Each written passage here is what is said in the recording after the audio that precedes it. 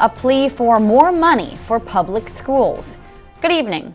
I'm Madeline Overturf. And I'm Mallory Metzner. Welcome to our News at 5. We begin tonight with a big taxpayer vote along the coast. If you've been driving on Route 1 lately, you may have seen this billboard. The Cape Henlopen School District been advertising where people can vote for or against the proposed school tax increase.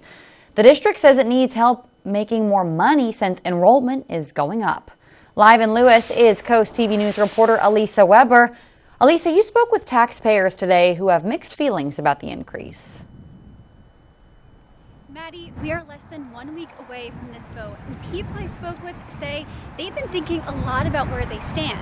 The district says it needs more money for property for new facilities, and one of those buildings looking to get an update is this district building right here.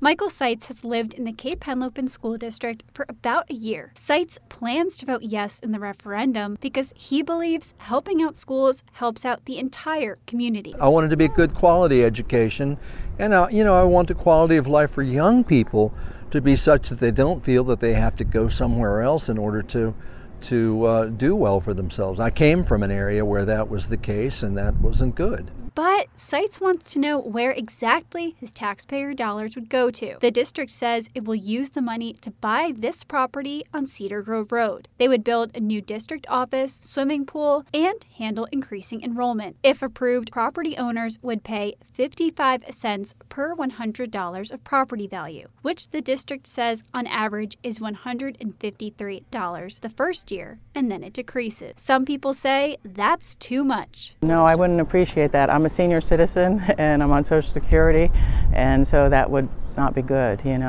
I'm sorry to say this, but I'm very disappointed in our public schools. The district says referendum money would also help renovate the high school and create a bus maintenance facility. Polls are open from 7 a.m. to 8 p.m. on Tuesday. Anyone over 18 and lives in the district is able to vote, but only property owners would pay the tax increase if it's approved. In Lewis, I'm Elisa Weber, Coast TV News.